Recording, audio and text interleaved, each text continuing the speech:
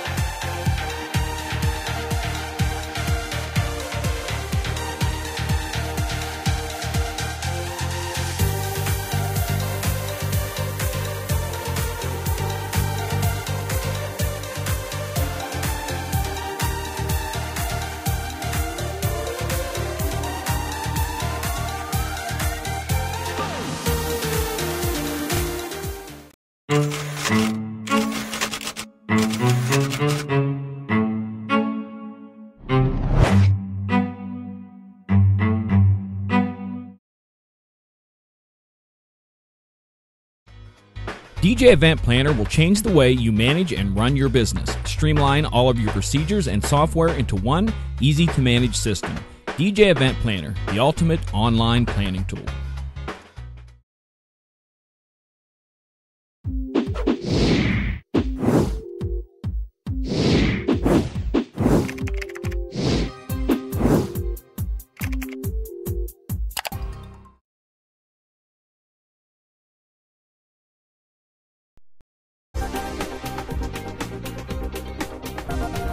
It's time for Tuesday Night Live Chat with Brian S. Red and John Young.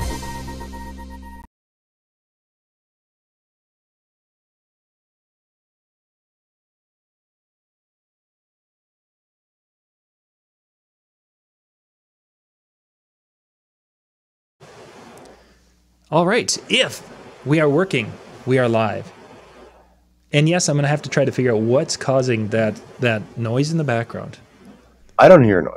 Yeah, so and when you talk, there's no noise, but only when I talk. Because there's nothing wrong on my end. It's you. It's me. Always you. It's me. I don't it's know. Not me, it's you. I'm going to take this personally. Good evening, everyone. Welcome. Sorry for the delay, but we are here. Thank you for waiting. Those of you in the chat room, patiently waiting. My name is Brian, and this is John, and we're live. No matter any noise I make. Okay, so there's got to be a setting.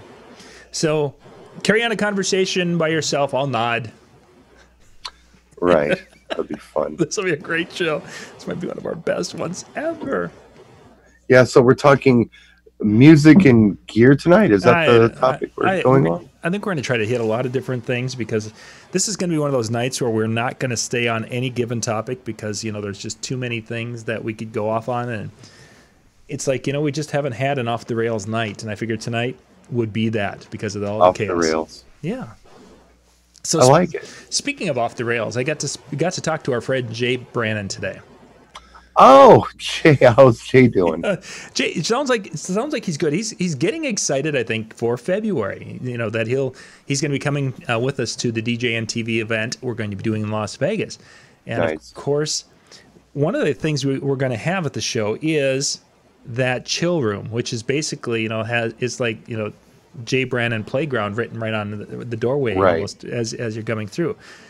And I had mentioned it to someone that we were going to be doing that, and that Jay was going to be part of the event.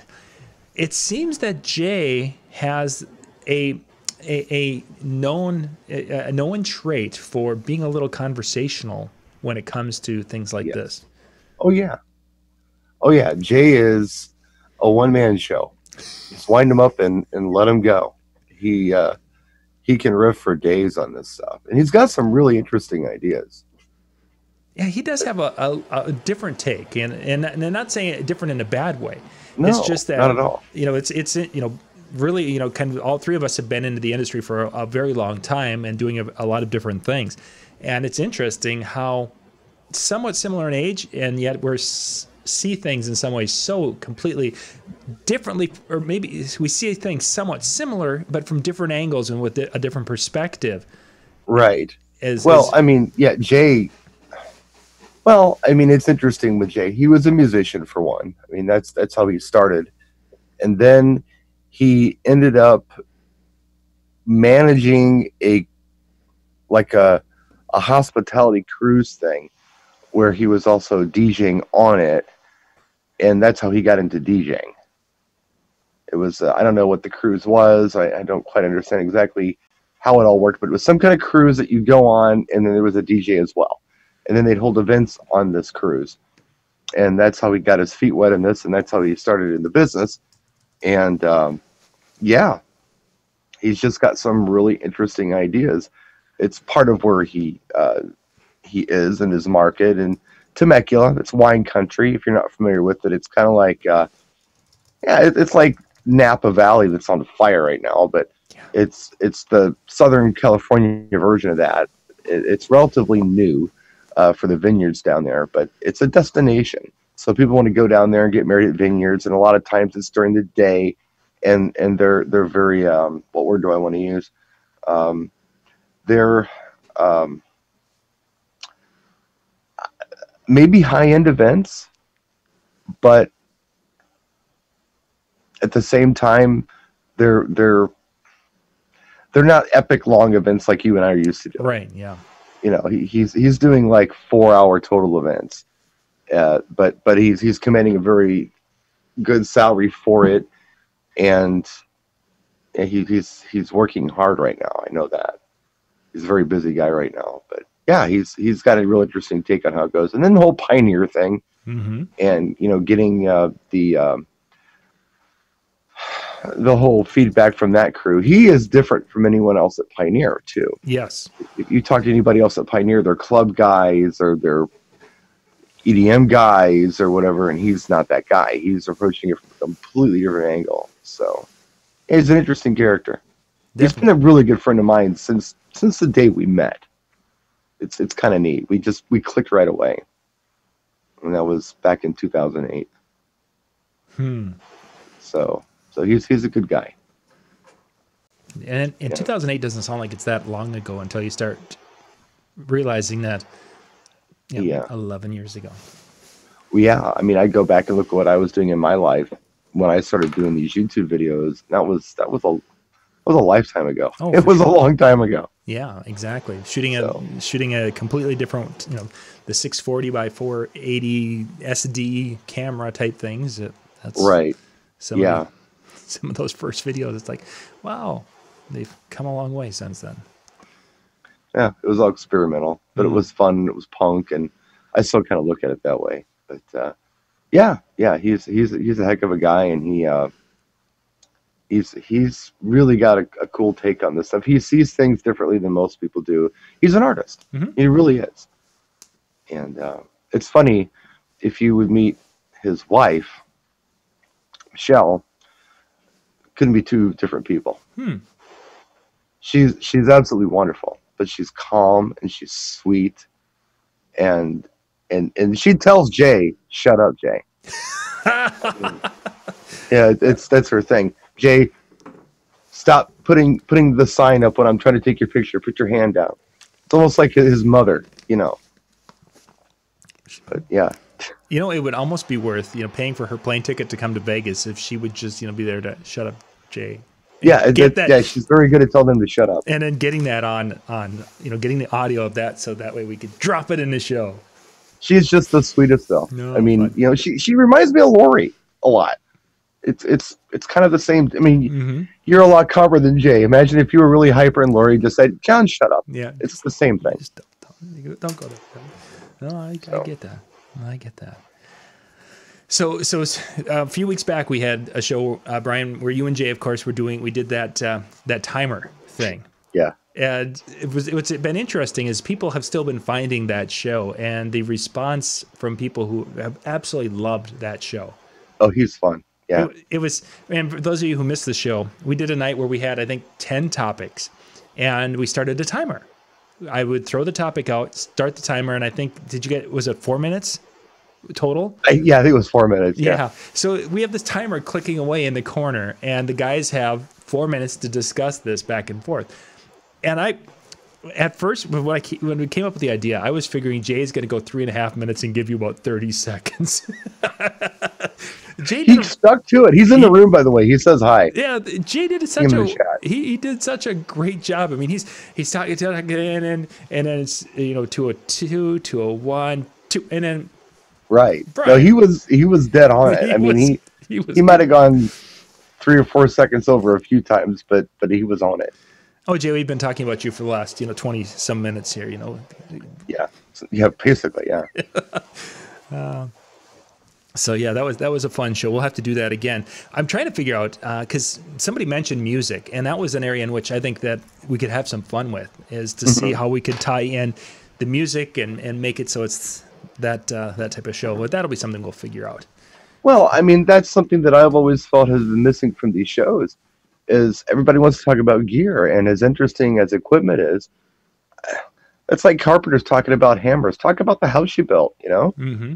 That's what we don't talk about at the shows, and that's what I always felt has been missing from the shows.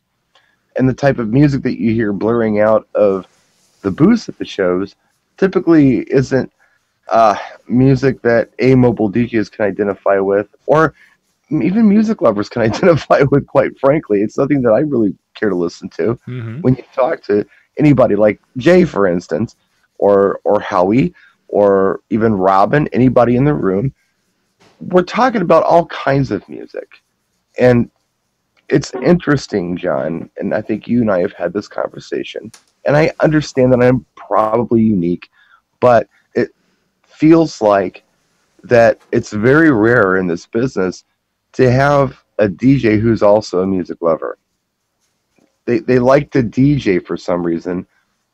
They like to present, but when it comes to the music part, they're not really into it any more than the average customer is. And that's weird to me. I'm a complete music nerd. Mm-hmm. Jay is as well. Jay covers areas that I don't, but I cover areas that he doesn't. And it's the same with Howie. We all kind of have our niche, and it's interesting to talk to folks like that. I really enjoy talking to people, like Jay and Howie about music. It's fun. Yeah, it definitely is to hear a different perspective. And in Jay's case, coming from a different market, you and I are different markets, certainly, but not. There's not as much differentiation between what you and I do compared to going and talking to a Scott Carroll down in Florida or Jay out in Scott. Scott actually really knows his stuff. I've talked to Scott about some of the stuff was going on down there, like the freestyle and such on the after shows. Wow, this guy knows his stuff with that Miami scene more than I know. Mm-hmm. Jay, on the other hand, is actually from Boston, so he was really into that whole scene, and there was a huge scene in Boston. back then. I mean, the band Boston, the Cars came out of Boston. A lot of rock came out of Boston. And that's kind of where he cut his teeth as a musician, was in Boston. So, and that, of course, is going to influence a lot of the tastes and stylings. And I think that's one of the interesting things watching younger DJs. You mentioned this, the things we hear at the DJ shows, you know, the inch coming from the stage. And it's like, yeah, why is this music being played? I mean, is anybody really enjoying this music? I mean, yeah, people are moving to it a little bit, but is it moving because there's a beat? Is it moving because they like what they're hearing? Or is it just something that, well, I can stand here and look stupid, or I can pretend to enjoy what's going on? Jay and I used to play this game at the shows, just sitting in the bar. We haven't done it in years, but we used to do this thing where we would rattle off a song title, and it could be anything at all, just random. Somebody would just start, like Jay would say, Jerry Rafferty, Baker Street. And then I would say, I don't know, England Dan and John Ford Colby, Really Want to See You Tonight. We were like programming. Like if it was a radio, what would you follow it up with? Mm-hmm. You know, or if it was a dance floor, what would you follow it up with? And we would make it flow. You know, and we'd build to different things. We'd start in the 70s and build to the 90s, or we'd start in the 2000s and, you know, build to the 80s or whatever. And then if somebody threw a song out there that we felt like wasn't working, we said, I've cleared the floor, you blew it. It'd start all over again. Start again. Yeah, we play this game, and we would have other people like, oh, what are you doing? It's like, oh, we're playing this game. And they try to join in, they totally couldn't hang with it. And these are some pretty heavy hitters, you know, in the industry. They totally couldn't hang. Or they didn't even know the songs we were talking about. Mm-hmm. Like, what song is that? It's like, are you kidding me? Are you kind of a big deal and you don't know the song? Yeah, it's that kind of geekdom that I enjoy. Yes, you do. Yeah, it's what I like. It's why I got into this, you know. Yeah, we were having a conversation earlier today because last night I had Stacy Hawk Carol on last night.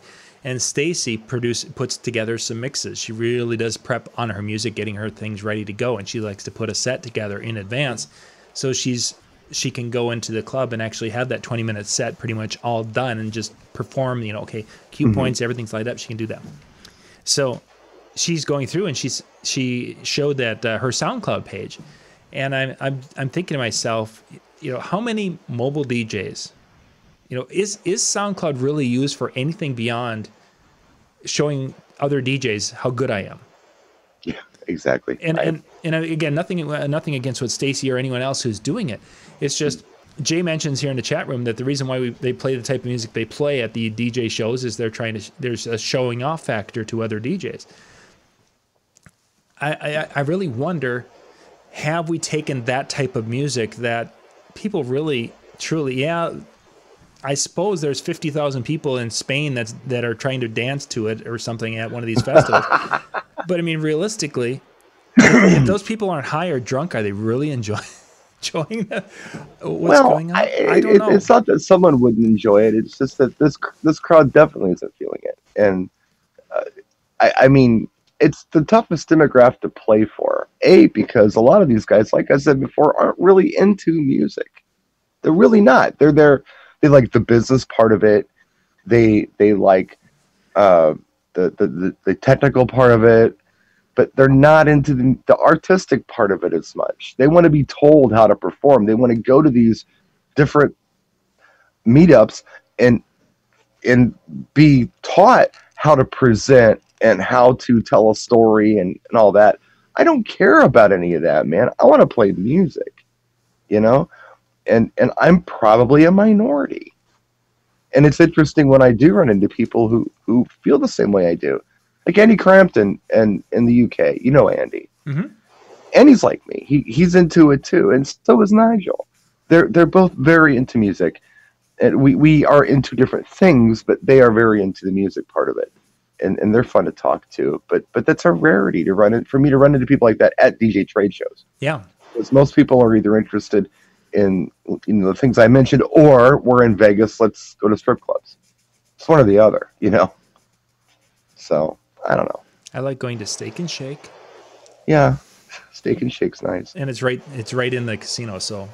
Oh, is it? Yeah, it's Oh, that's right. It is. Yeah, okay. So that'll be an important thing. Yeah, that whole music thing is just kind of scratching my head a little bit at that. As Michael, my 16-year-old, is putting together his music and his sets and different things that he's doing, he's using top 40 or at least known songs. He's taking some throwbacks from the 80s and 90s and he's mixing them in and creating a set that way. And then I follow on our channel DJ Kilma. Kilma's an EDM DJ. And she's out of Winnipeg, and she does a lot of the festivals and different things. And I see what, the kind of things she's doing and some of the videos that she's put up where she's performing and doing her thing. I can't wrap my head around that side of the thing because, yeah, there's a little variation between this uncha and that uncha, but some of the magic of music, I think, is the story that the lyrics are saying, and then how the music accompanies the lyrics to be able to draw that emotion out compared to just a uncha going all night long. And maybe that's just me getting old and no, it's I don't know. I think that, for me, and it is what it is, and I don't think it's me per se. I think it's just kind of the way things are going. But I really did follow whatever happened to be popular in music up until probably about 5 years ago. And something changed. I don't know what, but I couldn't find any music that I really enjoyed that was new anywhere. There was a time when I would just get really bored with, what was going on in America and what I was hearing. So I would go to the UK and I would see what's on their charts, and I'd love it. Mm-hmm. And then I'd see what was on their dance charts, and I really liked it. And I couldn't believe this stuff wasn't crossing over. Or I'd look at Germany, or I'd look at, Sweden, or I'd look at Italy, or anywhere but here. Or Australia. Oh my gosh, there was wonderful stuff going on in Australia. Now I can't look anywhere and find anything that I dig. And maybe I'm getting old, but I think there's just this homogenized thing going on in the industry that's just kind of kicked the whole. I guess there's no risk taking in music. No one's trying anything new. They're all trying to sound like everybody else. They're playing it safe. It's the best way I can describe it, and it's incredibly boring. Well, you think about it, the recent songs that have been hot on Billboard charts. You had Old Town Road, which had a unique sound to a point compared to a lot of the things that are coming across. It wasn't a Shawn Menendez type song. It wasn't a Justin Bieber song or what have you. It had a semi-unique sound for that. Then you went into Lizzo's song that has just been really hot and just absolutely killed on the at the weddings and school dances this fall. Specifically, the weddings was the part that was surprising for me at that level. It's been big. And it also had a little bit more of a sassy sound compared to some of the homogenized sounds that are coming out of the typical female singers that have been coming out here recently. It wasn't a Selena Gomez type song. I saw something very interesting today, and I thought it was funny. I don't even know how to say the cat's name, and this is terrible. Is it Ed Sheeran? Is that his name? Ed Sheeran. Ed Sheeran. Okay. See, that's how. Yeah, much I that's care okay. about. As long as you get Benny Goodman pronounced properly, you're okay for your age. Yeah, and Huey Lewis. Yeah. Ed Sheeran, right? Sheeran. Ed Sheeran, and Katy Perry. Prince mentioned them in his memoirs that he was writing when he died. He said he couldn't stand them. And no one likes their music, and everyone should stop forcing us to listen to it, because no matter how much you force us to listen to it, we're still not going to like it. He was that harsh of a critic about it. I thought that was very interesting and telling. And I know what he means. And he was kind of doing his own thing for the last 20, 25 years or whatever, where it wasn't really anything mainstream hit. Mm-hmm. And that's fine. He had his, nearly 20 years of, busting the charts and doing all this stuff. And then he kind of went and did something a little different. He could, and it was up to him. But it's boring. It's homogenized. It's nothing that perks your ears up and says, "Ooh, that's different." So that, I was watching this documentary. I will add this on Motown. It was called "The Making of Motown," and it was on Showtime. It's new, and it's narrated or kind of hosted or whatever. It's Motown as told by Berry Gordy and Smokey Robinson, sitting in the original Hitsville USA building talking about this stuff. It's fascinating. And when they start talking about what they were doing with these songs that they were producing, because they were running it like a factory. It was you bring talent in one door and you refine them and you get them songs and you give them an image and then you send them out the door a star. I mean, that was kind of the idea of it. Sure. Berry Gordy got the idea for Motown by working at the Dearborn Ford plant. And he thought the assembly line was so interesting. Raw materials would come in one door and a car would go out the other door. He said, I'm going to do this with people and music. And he did. And some of the things that he did and he discovered that were important was to start a song right where it caught you in like the first 5-10 seconds. It just like, you think about the beginning of Can't Help Myself by the Four Tops. Dun dun dun dun dun dun dun dun dun. Mm-hmm. That intro is more interesting than the whole rest of the song. It really is. But it's catchy. Mm-hmm. You can't help but to tap your foot when you hear it. Dun dun dun dun. And what was the other one that was huge? My Girl. Dun dun dun dun dun dun dun. Different than the whole rest of the song. But just that hook at the beginning, and the song had to end right too. The song had to end correctly. If the song ended kind of on a downer, it was a bad thing. It had to end on the highest note that it possibly could. That was the formula. And I think that formula was used with a lot of top 40 music for years. And that formula's not around anymore, because if you go through all your new music that comes through on your services, everything sounds the damn same. Mm-hmm. I will listen to it. I'll give it a few seconds and I'll skip to the next because it just doesn't catch my ear. It's like the opposite of what it should be to really have that hook and that catch. I don't know. It's just different. Yeah, I could definitely see it. I hadn't thought about it from that initial hook. I mean, not every song is "Are You Jimmy Ray?" No, but well, they could be. But it's that thing, that it's like, okay, that's interesting. I'll listen further. Yeah.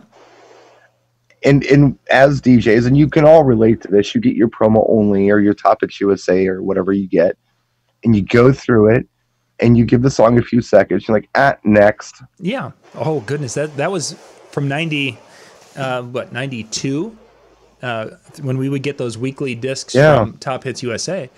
It was oh boy, get the new disc and sat down and would listen to the whole thing.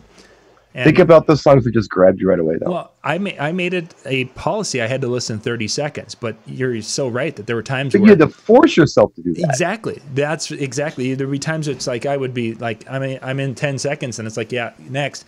Nope. I told myself, because there's once in a while there will be a gem that had grabbed you. Yeah, it had a that's that's a hit. But there was very, very seldom. So what we did at the time, because we would get, I think we were getting 8 sets of the discs. So the discs come in, I would listen to it, and I would print labels to put on the discs, and I would go through and listen, and it's like, ooh, that has potential. If I already knew that it was charting, that would go on the label, and then if I thought it was. And it's interesting going back and looking at these, even today, it's like I was batting with my guesses and such about 50% on which ones were going to hit and which ones weren't. Yeah. Very seldom did we, if there was a song that did hit later, that we'd write it in with ink pen. One disc out of 10, because after a period of time, you get kind of an ear for picking up on what's going to work and what's not. And it was very so the staff back then would be like, so who does these labels? It's like, well, this is what I do each week that they come in. Oh, how did you know that this song was going to be a hit? Because it was like, because I'm not stupid. And it's like, you listen to it and you hear I just hear it. And it's like, there's something to this song. And, you know, I think one of them was the Spice Girls Wannabe. It came out and it wasn't getting airplay. This is back when airplay in your area was a thing. Yeah. And Spice Girls Wannabe wasn't there. And it's like, oh, this is going to be coming. Yeah. And it wasn't, but the video wasn't out, and the whole thing about the nipples shirts and all that kind of stuff that became the, have you seen the video for this? Oh my gosh, you couldn't believe it. Right. In the bar. Yeah. It's like, oh my. Yeah. Wannabe was one that I knew we were going to hear. What was the other one that was like, oh my God, this is going to be big? Shubba Wubba Tub Thumping. Yep, I remember. I'm like, but the intro of that was weirdo, but it was the first track on, I think it was like October, November 97 or something like that. And I'm like, okay, I'll give it a second. Because you pop it in the car and drive around and listen to it, or I used to anyway, just to kind of get familiar with it. It's like, this thing is going to be huge. This thing is gonna happen. There's some that I really thought were going to be big. They weren't big. You know, that happened. For some reason, I thought Electric Barbarella by Duran Duran was going to be massive, and it just wasn't. So you had that too. But yeah, some of them, it was like, oh, this is just too weird. It has to hit. Get What You Give, New Radicals was cool, I thought. I love that song, yeah. What was the other one that was really cool? Your Woman, was it? Ghost, O-Town? Yeah, something town. Crazy. No, not Crazy Town. Ghost Town? I don't know. Whoever the hell they were. I'm getting Ghost Town DJs and Crazy Town confused. White Town? White Town. Yeah. White Town. Your Woman. That one was like, oh, this is too weird. It's like a sample from the 30s or something. Set up. This has got to hit because I like this. It's not even my thing. New Radicals is not my thing, but it had that hook. And you caught it right away, and it was like, yeah, this is going to be what's going to be big. Those days are gone. Everything kind of starts out the same. So one of the songs that we like to talk about, because even Lori, she was DJing at the time, and Old Dirty Bastard came out with "Got Your Money." Got Your Money, yeah. And we listened. It came out on and listened to it. It's like, oh, this is going to be a hit. And of course, we played it in the bar and nothing. Played it in the bar and nothing. Right. And she had played it a couple of times because I'd put it, on the list of things that I think this is going to go. No, it didn't work for her either. So then we go to Vegas to Mobile Beat, and we get to Vegas, and it's all over. It's everywhere in Vegas. Yeah, and we get into the club, and the club where they had the American DJ party that night, and the place is going, and they start that back the drum beats going, and then the bass kicks in, and the people are just going crazy, and come back to Minnesota, start hitting it again, and now this time it's started to make airplay up here a little bit, and people completely changed, and it's like, oh, that's the greatest song ever. It's interesting how it works. I remember this was just a phenomenon that I caught one time in my life, and I don't know, I'll probably never catch it again or even care enough to pay attention to catch it again. But I remember in December of 2000, Daft Punk's One More Time hit hard. Like it was getting played a lot. And the other song that was getting played a lot was It Wasn't Me by Shaggy. Was getting played a lot at about the same time. Yeah. And it faded away, right?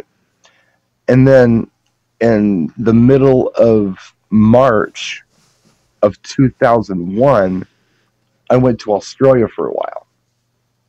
And I watched it happen all over again. New song by Shaggy, new song by Daft Punk, and they hit all over again. They got excited about it all over again. And like when I left the States, we were already doing Angel by Shaggy. And I think we were doing like It might have been Digital Love by Daft Punk or something like that. So we had already moved on to something, but they were just getting it there. That's and it was fun to see it happen twice. I don't think you would have some of that happening today just because of our internet world and everything's being so connected. Because if you go look at the Billboard charts here compared to the UK charts, yes, there are some songs that are different, but the big hit from Bruno Mars is charting here as it is charting there. Yeah, it works that way. Unless it's one of those things that just doesn't cross the pond right away. I mean, for whatever reason, there's a lot of tracks like that I can think of in the recent years that I'd hear in Europe, and eventually we'd get them over here. And a lot of that has to do with just publishing and copyright and the business end of things. But I remember just because I used to get like the British Now That's What I Call Music compilations. Yep. And I get them when they came out. I had a friend over there who would send them to me immediately. So I'd have all of this, it was music that was just kind of happening there because the Nows were pretty much on top of things. So I think they did 4 a year for the Now series. I believe they were 4 a year. And so you get them quarterly. So they're relatively current, Yeah. And I would rock those in the car. I mean, I did this probably for 5 years. I did this. It was the Now Dance, and then some of the other stuff too. The Euphoria series, the Ibiza series. There were several. I've got a glass case full of these imports. They're really good. And there were so many songs that I was listening to in my car, like pulling up to work, and people were like, "What in the hell is that? Can I have a copy of that?" So I was like burning discs for people, and they were listening to all this weirdo music that no one else was hearing. And the one that I really liked was like Dirty Vegas Days Go By. Yeah. I thought that was a really good song. And I think it was 3 years later, it popped up in a Volkswagen commercial, and we finally got it. And it was the same thing with like Kylie Minogue, Can't Get You Out of My Head. We didn't get that for a year and a half. I mean, I was listening to this Fever. I had the Fever album as an import, but we didn't get it forever. There were so many things that we got eventually. And it's like, it was so big internationally that we had to get it. But there were so many things that we missed too. And it was so unfortunate. It was just a shame that we weren't getting some of this stuff. And to this day, I'm almost like, how can I introduce this to the American public? How can I show people this great music you didn't hear from back then? Because there was so much of it for a while. It kind of died off around 2010, 2011, and everything kind of started coming together. And now if you look at the UK charts, a lot of our music is on it. Yeah. And the only thing on there, I shouldn't say the only thing, but the thing that stands out on the UK charts is the UK rap hip hop stuff, which we wouldn't at all get. Because hip hop in Europe is big now, but they don't understand hip hop culture in Europe. If that makes any sense to you. Yeah, I guess I could. They're rapping in German, about what I don't know and I don't care, but it's definitely not our urban culture, which is what the hip hop's really about. Yeah. So you go to Germany now and you talk to people, they're really into rap, and they heavy German accents, speak English as a second language, and you tell them something when they agree with you, they go, "Oh yeah, true dot, yeah." It's like whoa. That's cultural appropriation. We can't do that. Yeah. No, it's hip hop. Yeah, it's hip hop. Yeah, das ist cool. True dot. Yeah. Let's see. We got a few more minutes here. We do really. Yeah, we've been. It's wow. We burnt time. Yeah, it's really going along. Next week we are going to be in Allentown. Yeah, it's coming up quick. When you flying in? I land. Let's see. I leave Minneapolis. I just checked it today. I leave Minneapolis about 1 o'clock. Okay. So it probably is about a 2.5 hour flight, and then with the time change, so it's roughly 3.5 hours. So I'm landing about 4:30ish. My guesstimate, somewhere between 4 and 5 East Coast. About the same. And then I think there's someone's gonna pick me up, and otherwise I'm hitchhiking. Whatever. I'm okay with that. And then we have a sound check Sunday night. And it'll be fabulous. And sometime between now and then, I have to figure out what we're going to talk about. Yeah, Yeah, I've right. written it out. I've got my notes. I've written 4 different things. Yeah, it's one of those. It's like, I wanted to do, I did the Facebook marketing, and I went through in very in depth, and I wanted to clean that up. And I'm actually tomorrow. I've got before I do these seminars, I've done 3 different ones, 2 on DJNTV and 1 in Chicago. I schedule a time to get an hour with a Facebook marketing person to go through the absolute most current things. I've got that going tomorrow. But there's a part of me that's like, okay, I could take some of that, but then there's some other aspects that may be more beneficial. I don't know. John, and I'm just thinking off the top of my head here. You've got a pretty interesting story with how you got into this whole thing and being in Minnesota way up there like you are, and with the publication and with kind of, going national, which you have. I think that alone would be a really interesting story for people to hear. Just kind of, it's against the odds that you're doing what you're doing, John.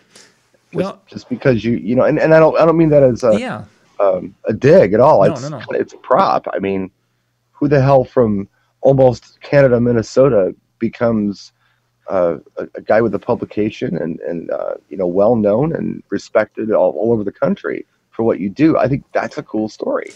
Well, and that was one of the 4 things I was thinking about talking about, is because this weekend there's going to be something pretty cool happening, and by Monday there's going to be a complete new cycle of news for our industry. So it's like, I think my talk is going to my presentation is going to be one of these 10-minute or little segmented that we're going to, I'll tell you what I'm doing. I give it a fluff title, and I love doing that. I love giving things fluff titles where people have very low expectations, and then I can go in and I can bring it up and get people thinking about stuff. So they kept, well, what is the exact title of your presentation? I'm like, okay, what do mobile DJs do anyway? And in parentheses, which I didn't tell them, this is the wedding edition. So I'm going to break it down. Mobile, is of course, the ability to move, at a relatively short period of time, move from one place to another. And DJ is to play music. Being professional DJs, we're playing music for other people. And then we take that and we start talking about what music we play and what are the different ways that we can choose this music and what are the different ways that we can program and, play to our audience. And then we do that whole thing, which is the fun part for me. But then we start, well, what else do we do? Think about it. What else are we really doing? Well, we're doing event planning. We really are. I mean, whether you admit it or not, we are doing event planning. We're putting timelines together. We're organizing things. We're telling people what works and what doesn't work. We can downplay it and say, well, I'm not an event planner. Well, yeah, you are. You are an event planner. And you are also doing back-end support. You are doing a lot of things. I'm going to talk about all those things. I'm also going to reach out to the audience and say, what did I miss? What else do we do? And we can expand on it and just kind of make it a conversation with the room. That's what I got.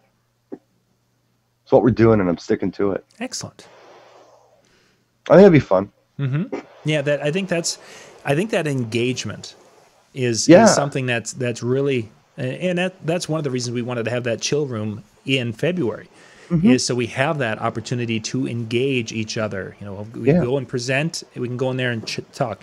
The chill room is a really good idea. Whoever thought of it was pretty smart. Yeah, well, that's why we were going to call it the Brian S. Red chill room, but then Jay Brannon's like, well, if he gets his own room, I want a chill room too. And so then it just became this thing. So now it's just our chill room. It's now, we're going to call it the lounge. It's the lounge. It's the lounge. So, but that ability to connect and talk, I think is just, it's so much of, that's what we do.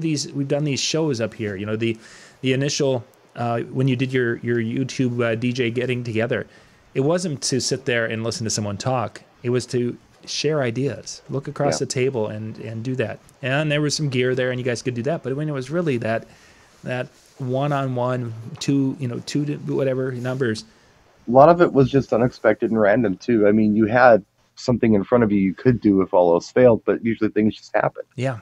Because there's so many things that kind of organically just come up, and people have questions and people have ideas, and that's really where ideas spark. When everybody's kind of jamming and we're thinking and we're talking, maybe we're just embellishing and having fun, or maybe something comes of it, and something always comes of it, and someone always says something. We're like, why didn't I think of it like that? Or I've never thought of it quite like that before. That's interesting, and yeah, it's a jam, and that's how I do my. I call them seminars. I don't call them that. I don't like calling them that or keynote or anything else. They're conversations. I'm not a lecturer. I can't do it because I can't be lectured to. I'll tell you this: if there's anybody there who lectures, I will leave the room, and it's not because I want to be rude. It's because I really can't handle it.